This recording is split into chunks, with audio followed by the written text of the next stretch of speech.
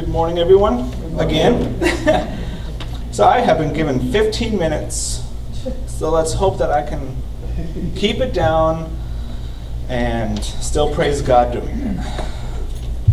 So this morning, we're going to be out of 2 Thessalonians 3, and the end of this chapter, we come to the final benediction.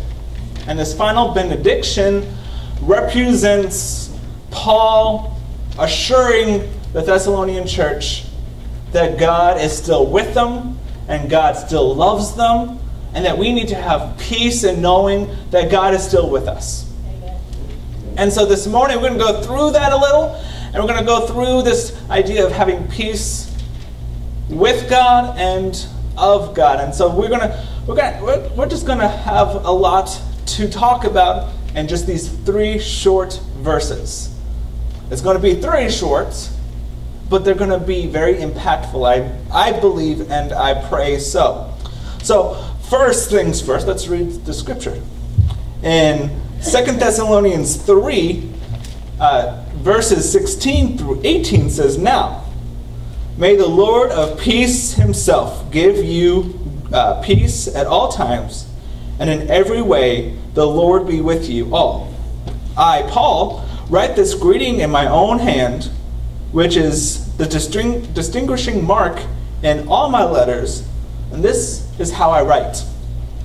The grace of our Lord Jesus Christ be with you all." That's very impactful, I believe.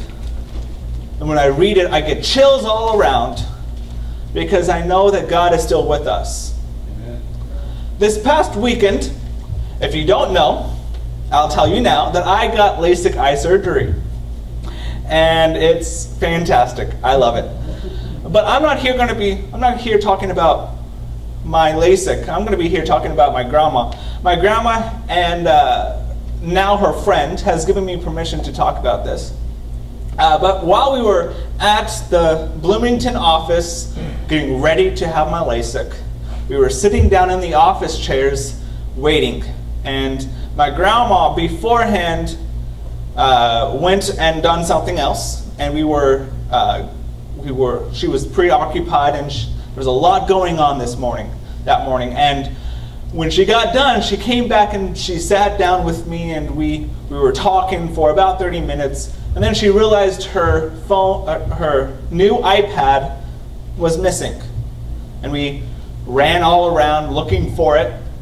And I had like about 2 minutes until my surgery time was supposed to happen.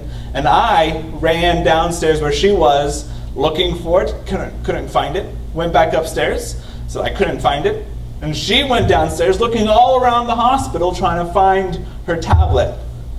And it was humiliating, it was stressful, it was, oh my goodness, where is the tablet? Someone took it. Someone stole it. Why did someone take this?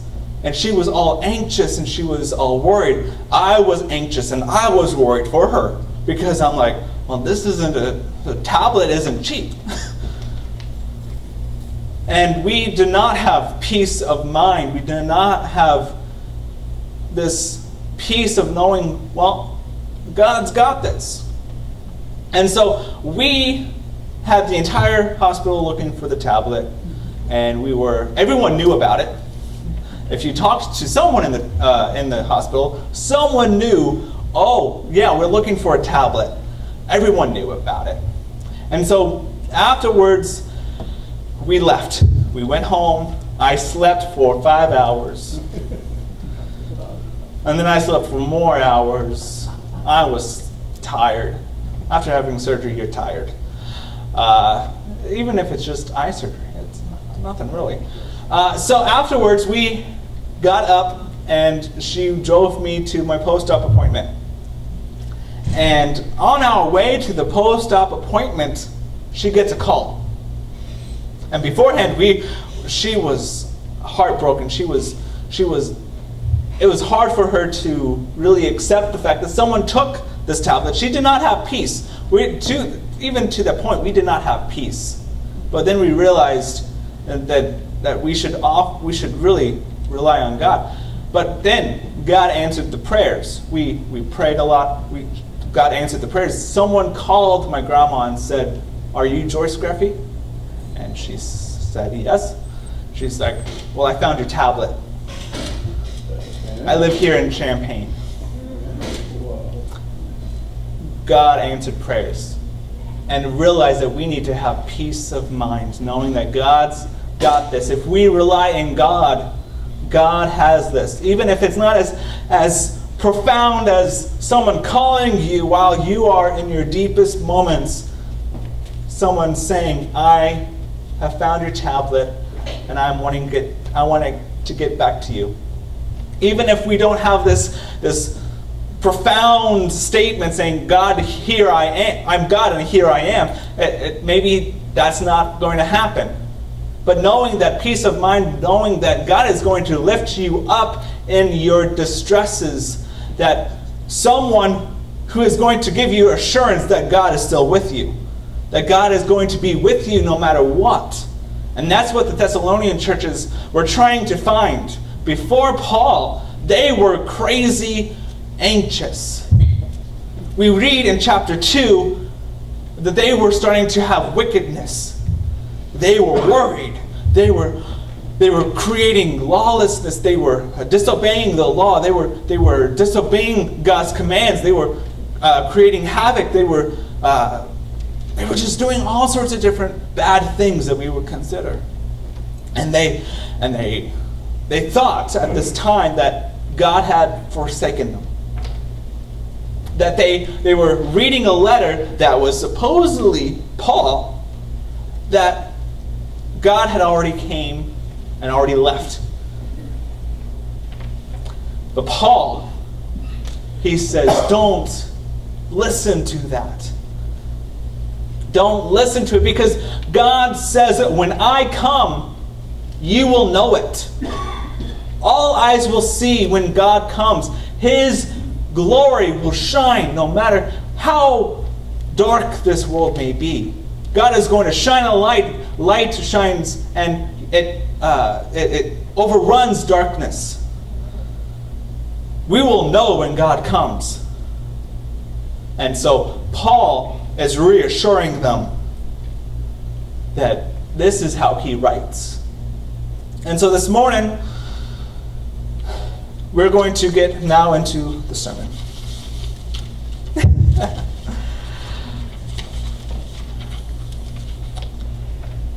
Now we're going to go through two different ideas of peace.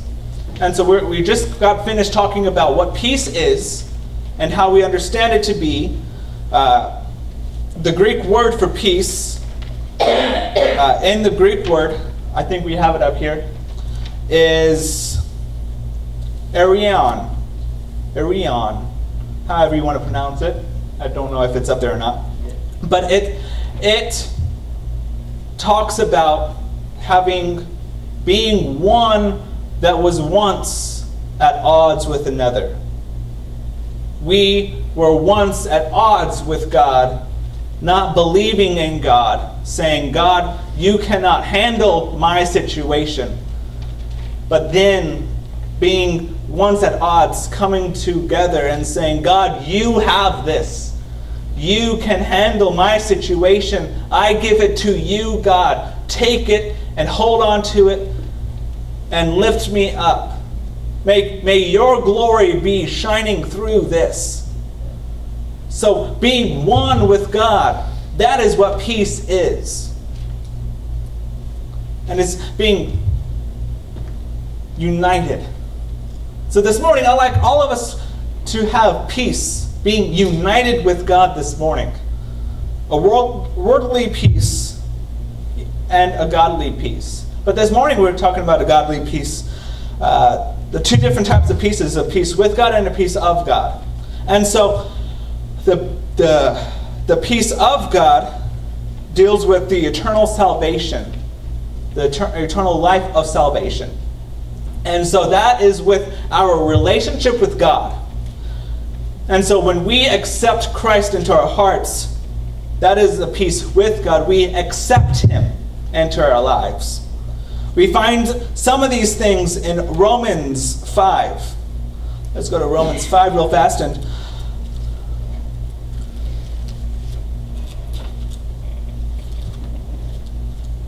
Romans 5:1 through 5 says, "Therefore, since we have been justified through faith, we have peace with God through our Lord Jesus Christ, through whom we have gained access by faith into this grace in which we now stand.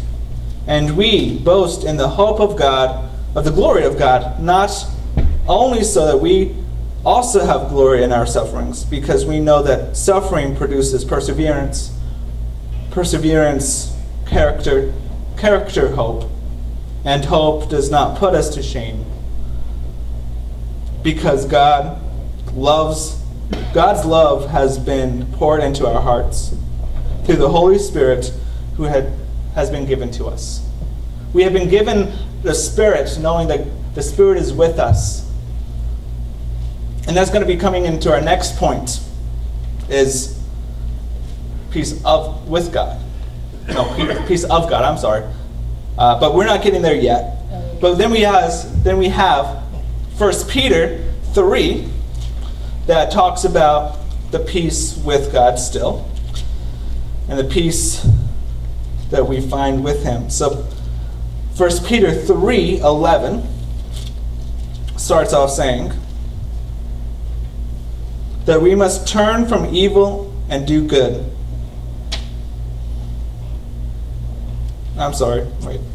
That we must turn from evil and do good. They must seek peace and pursue it, for the eyes of the Lord are on the righteous, and his ears are attentive to their prayers, but for the face of the Lord is against those who do evil.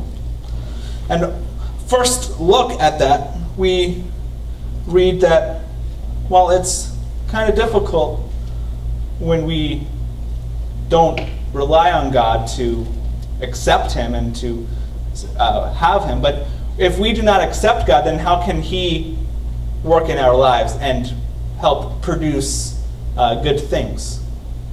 Well, we really can't. Because God, if we're not accepting God, God cannot accept us.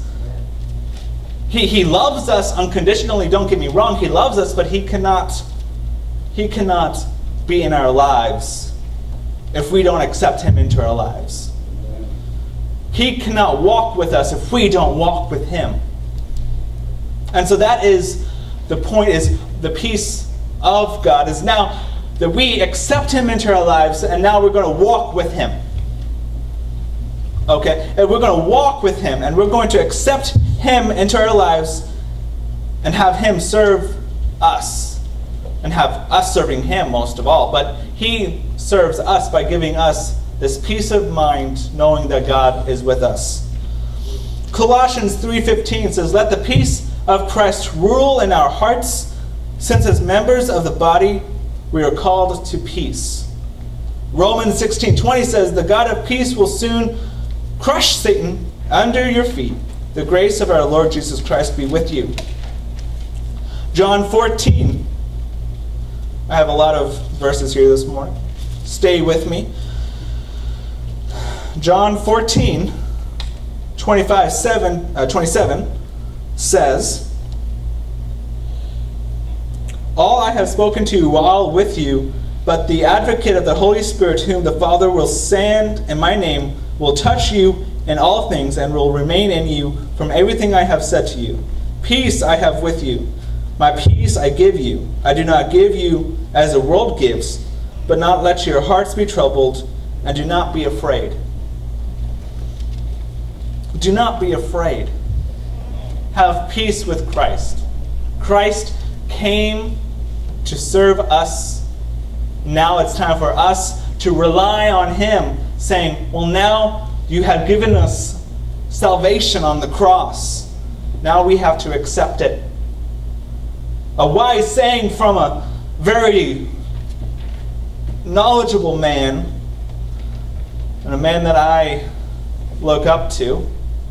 Well, it's first God, then this guy. He's a wonderful guy, and I love the TV show Andy Griffith. You all may know him on the TV show. I love how he raises his child and how he always seeks God out. And he always tries to do the best of things.